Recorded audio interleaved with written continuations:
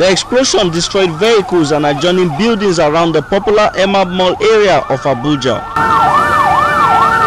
According to eyewitnesses on the scene, scores of people were killed and many others injured.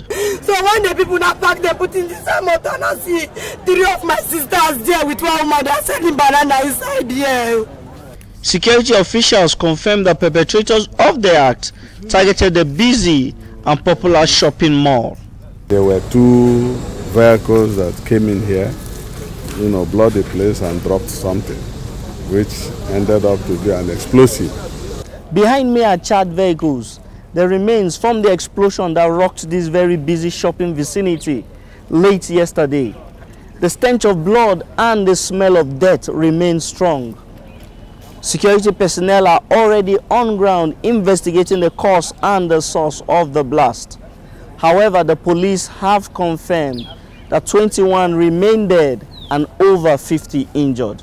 The federal government, reacting to the explosion, condemned the act and promised to put an end to terrorism. Terrorism cannot survive in Nigeria or in any part of this world. We are doing everything, we are putting everything to ensure that within the shortest possible time, this will become a matter of the past. For now, business along the ever-busy district is at a shutdown, and security operatives have called on Nigerians to join the fight against terrorism. Reporting from Abuja, Amadin Uyi, STV News.